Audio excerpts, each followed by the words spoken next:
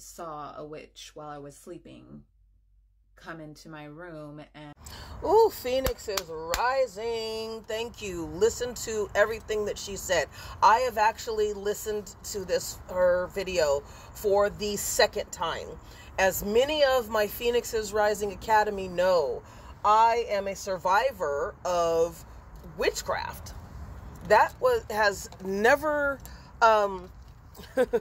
been talked about as something that these cluster B personalities will use or you know, as part of their arsenal in how to oppress you and arrest you and drain you. But it makes sense. So when she was talking about, the sister was talking about, you know, there was a witch in, you know, in her room, in her dreams, messing with her phone. And that is one thing that has been, I had a MacBook. I updated my MacBook. This person who I spoke about for DV month with this October, you guys can go and check out those two videos. There's a part 1 and a part 2. It just says DV awareness month. The person would energetically sabotage my electronics, sabotage my my YouTube channel, it's even sabotaging my TikTok. I mean, that's kind of worn off now, but you know, because it was absolutely horrid. But I had somebody that recently, a Jezebel spirit, off of this person, and I was just thinking about her. And because sometimes you cannot process when you're dealing with a cluster B personality and they are so vile and they are so evil, but it's Dr. Jekyll and Mr. Hyde. That came to me in meditation today, during prayers and stuff. And God was like, Dr. Jekyll, Mr. Hyde. People don't use that enough. And that is exactly what a cluster B personality is. That is exactly what a narcissistic sociopath, psychopath is a Dr. Jekyll, Mr. Hyde to the world that I'm playing victim to.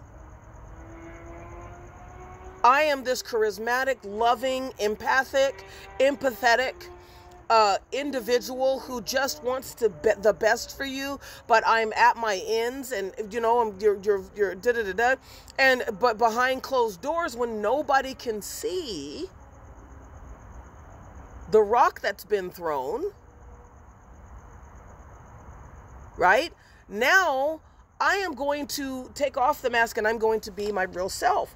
And this Jezebel spirit came to me not in a dream. She was performing a ritual on me while I was awake and she was awake. She could have been in her hotel by herself. I met her when me and the fur babes had gotten off of the street, and we got out of the van, the U-Haul that we were sleeping in. And I mean, you guys can go and see the pictures. It's not a fantasy. It's not a lie.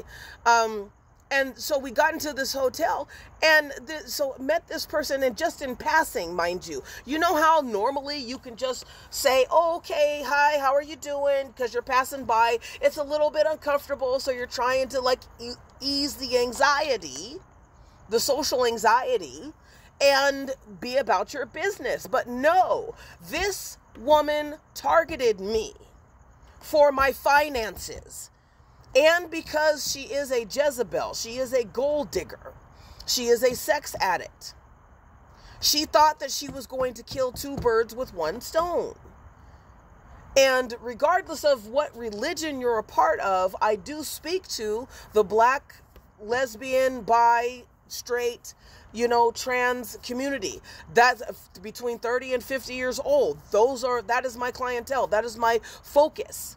Because we're not being able to share this, especially when it comes to other people of color. So anyway, this woman who deal with and interact with us, we are also, I think black people are starting to get the hint now that, because I've known this for forever, you know, but I test people by their spirit. And it's unfortunate that if I connect the dots, if your spirit is demonic and you come from this place and you do this, then, and it's too many of you coming from the same place with demonic spirits, with that Dr. Jekyll, Mr. Hyde, Leviathan, Jezebel, incubus, succubus spirits, then, you know, you can call me whatever you want, but I am not going to make myself available for anything in regards to that. So, anyway, this woman showed up.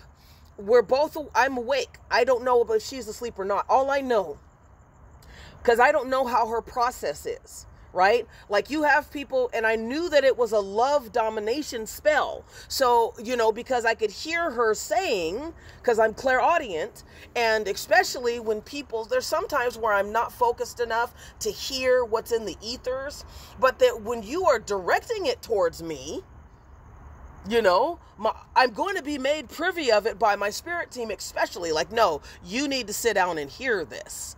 And I heard her say, love, I'm going to dominate you. You're going to be my slave. And it wasn't, and I shared this in another video, but I'll repeat it. The way she looked in the spirit realm, her body was not of a human. I saw her head. And she, you know, the Doja Cat, you know, I'd rather be famous instead.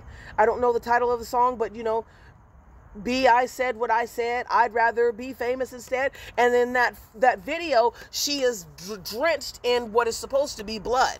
Okay. I think that's like Carrie Ann or something like Carrie, I think. You know, where she's drenched in pig blood. It's an old movie from the 70s. And I think they've done remakes on it too. But anyway, so, you know, here's this. And so I'm seeing this, and she has a slug body. It's not a snake, but it's Leviathan. It's the Jezebel. And, you know, and so she has this, everything is red in this environment. Everything. It's blood red. It's literally blood red. And she's saying, I'm going to dominate you. And it wasn't the first time. One time I was laying in my bed, you know, and I'm just minding my own business. I think I'm just on the phone, you know, scrolling through the phone or watching something. And I felt an evil presence. And I was like, oh shit, here we go again. Because this person would keep coming after me. I remember I paid for somebody for a night, and it shocked me because it's the first time that I'd had somebody clinging to me like a parasite. And she, I gotta watch out because I'm at work, and not because of what I'm saying, but there's been people jumping over the fences and stuff. But anyway, so I paid for this, and I had no, you know, I was shocked because I heard no, and I'm like, whoa, who is that? And it's this succubus. She was mad because she believes that my money is her money because she targeted me. Mind you, she wanted me to move in with her to a old tweaker home, right? She committed some kind of fraud, and it was like, I said, I'm good. You know, I make good money. I'm doing really well. That's not my plans. My plans is for my bloodlines to be self-sufficient and out of poverty consciousness. But this is what she did because she was so bitter and jealous that I had, and mad because I had rejected her. She was still from the spiritual realm. She was remote viewing and astral projecting to me. So when I was laying down on my bed, I said, I feel this big heavy. It was literally like a python. That's literally what it was. And I remember she said one time, oh, well, you know, if you see me in your dreams, I'm a black fox, I'm a black wolf, and a dragon. I was like, no, you're none of those things. What she looked like was a dinosaur of some sort. You're not a regal dragon. You know what I mean? That's kind of like, I remember the First Nation, it's called Yellow or Canary something. It was a documentary, and they're talking about how white people were taking their their names and trying to call themselves Rising Eagle and stuff like that instead of Bloody Guts, you know? And that's basically what I felt with her. So yes, this is very real, Phoenixes. That's why I said, as a transformation coach and as a narc coach, and because I'm talking to women, black women who have been through some things that normal coaches wouldn't understand. That's why I share so much of my story. So I hope this helps you guys. I know I'm cutting it off because the video's getting ready to cut off. But remember, your blessings are in your ashes, Phoenixes. Rise.